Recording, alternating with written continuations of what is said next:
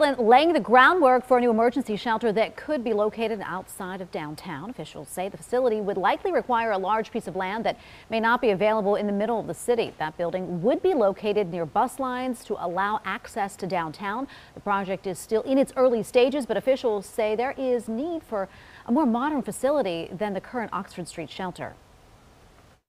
In trying to be systematic about it, the city said, well, why don't we look at the zoning first? And that's kind of where we are right now. And at the same time, Health and Human Services has done some very basic conceptual what a new shelter look like based on what they see in other places.